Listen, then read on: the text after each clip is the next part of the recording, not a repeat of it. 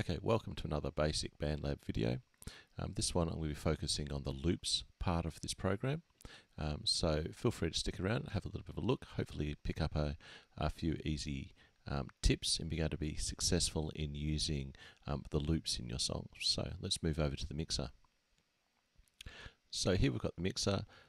This is where you'll start all your songs. It's the default layout of what you get, where you can pick the different sources of what you're going to be picking your sounds from.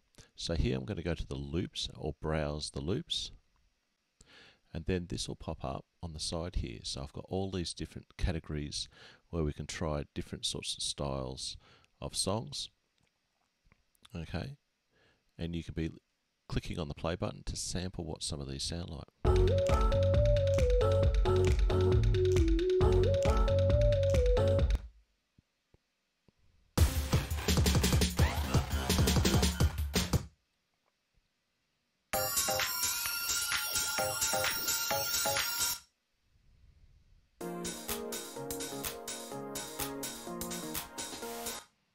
Let's go back up a bit.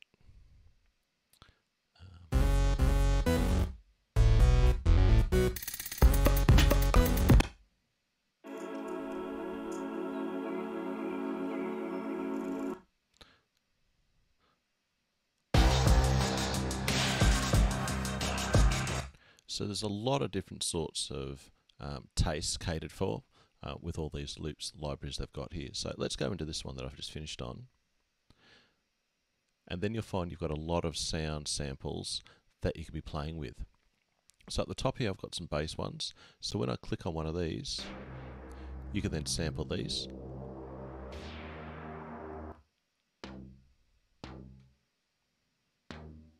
Okay, I actually like this one. So if I double click on it, it's going to create the track for me, all ready to go. Now you notice that this one was a 90-minute one. It's in C minor.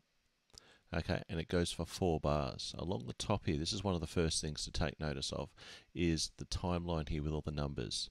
So these are the bars that you'll be lining up all your samples into. So this one starts at bar 1, goes to the end of bar 4, ready for the next thing. So some of the first things you can do, if I click on it and use my Command C or Control C, I can then paste this to wherever I've got the cursor.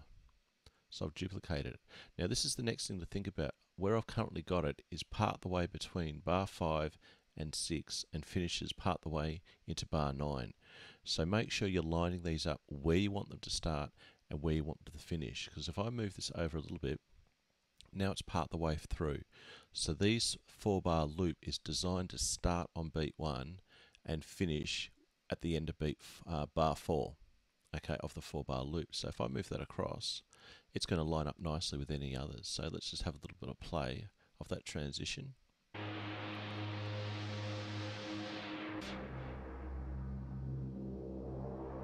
So you've heard the start of that happen on a beat 1. If I started that a little bit over, that would have sounded not on beat 1 anymore. So I'm going to move that over. Now, finding another sound, let's go look for another one.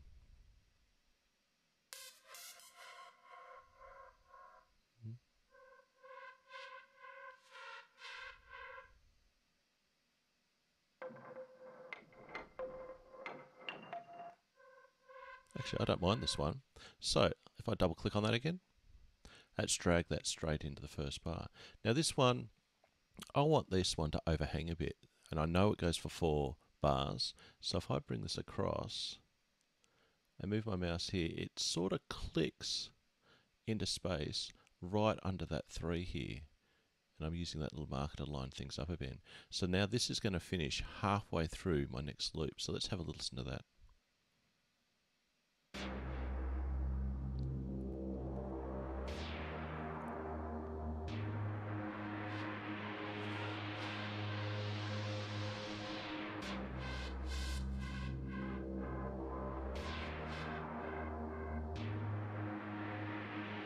Okay, now another way I can continue these sounds, if I grab hold of it where this little arrow, circular arrow is, I can drag this across until I get this little faint white line up here, and that's the end of that line. And you can see that lines up with the start of bar 11 there. Okay, so I've then extended. Rather than copying and paste it, you can drag it and stretch it out there. Okay, let's look for another sound. What have we got here? These effects, let's see if I want any of these.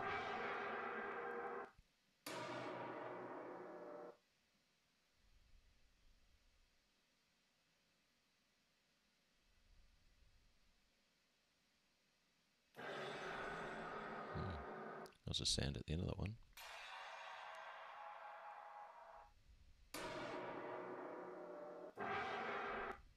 Let's keep going. What else we got? Oh, bit of a kick.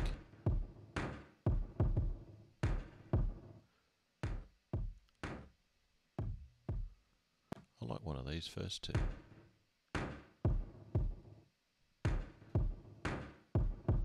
like this one. Let's go with that one. So let's double click that in. And I'm going to move this along to start. Let's line that up there. Let's see what these layers now sound like.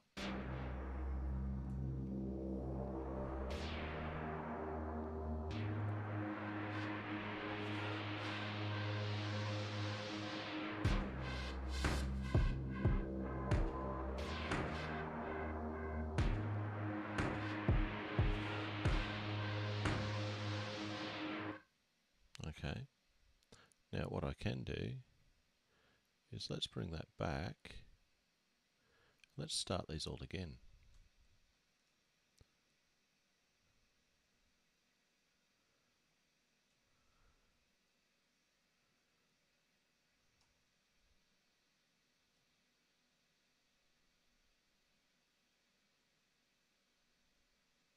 Where'd it go?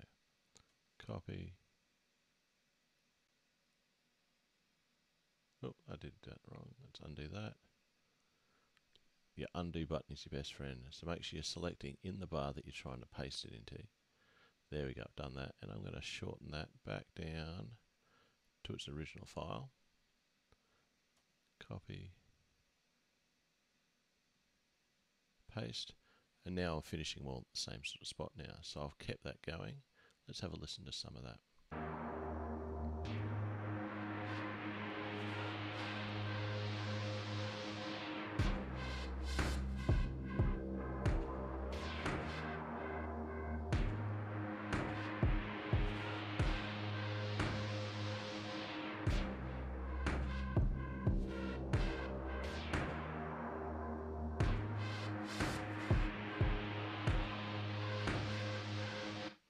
Okay, let's find something else. What have we got? A snare.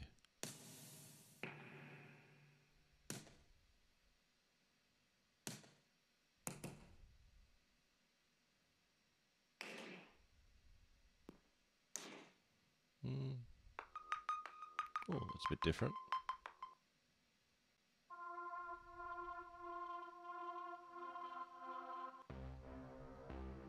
Oh, I like that one. Let's bring that one in. Let's drag it over. So let's go to something a bit different now. I'll start that there. Now, and I might keep this one going.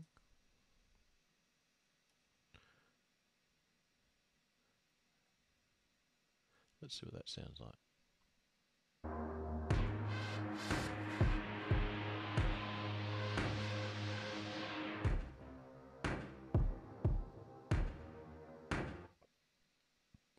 Let's keep some more of this sound going.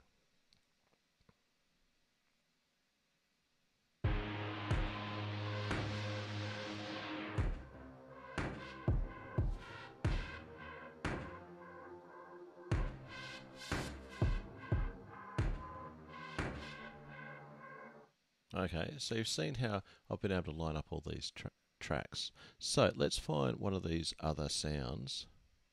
It's a little bit unique. Okay, this one's a bit different. Let's bring that one in. So let's start at the beginning.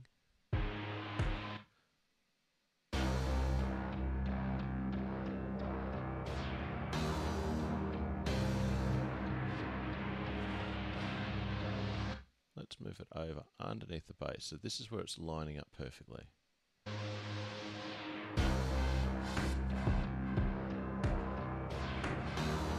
Now these are very rhythmic, this kick one, which is like this bass percussive thing, and this one, they've both got these rhythmic things. Now if I shift this just out by a bit, let's have another listen to that again.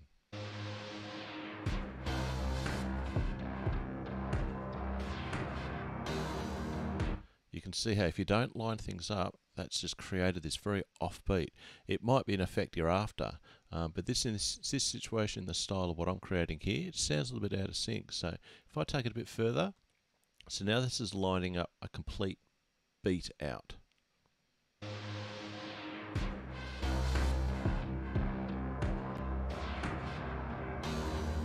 Let's solo those two tracks.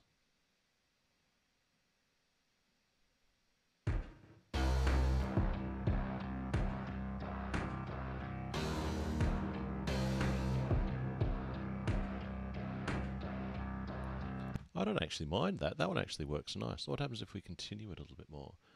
Actually, let's see what it sounds like with the rest of it first. Will these other tracks line up okay?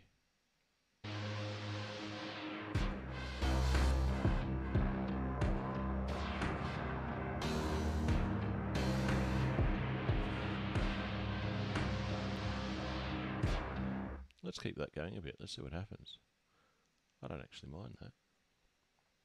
So what's going to happen when I get to this next bit, because this is going to overlap something a little bit different here.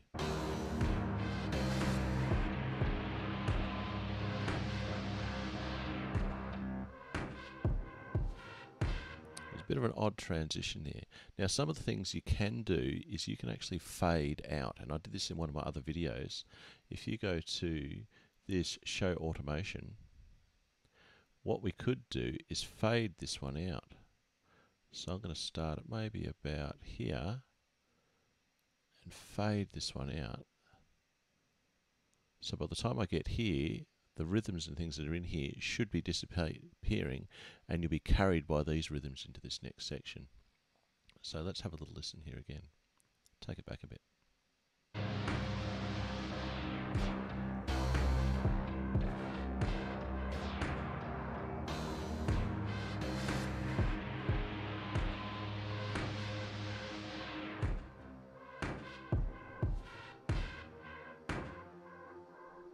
Okay, so hopefully you found this useful. So the things to think about: use the loops, have some fun with them.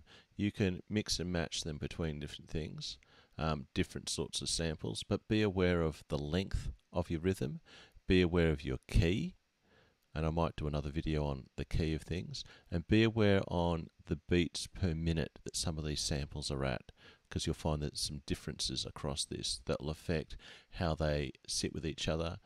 And you might get a message up saying there's going to be an adjustment that Bandlabs will do if you bring those in. Okay, so just a few recaps. Pay attention to your bar numbers up the top. Pay attention to where you're making these sit within the beats. Okay, having it sitting on beat 1, you're going to be working pretty much most of the time. Will be working pretty well. If you shift it out, we notice that it's going to affect the rhythmic aspects between the different tracks. So be really, really careful of where it starts and where it finishes, because you may have to compensate at the other end when you're linking up into the other loops and things. So hopefully you found that this a little bit helpful. If you want any help or further help with some of these things, feel free to message in the comments. And yeah, definitely be in contact. Any more videos, please give me some suggestions.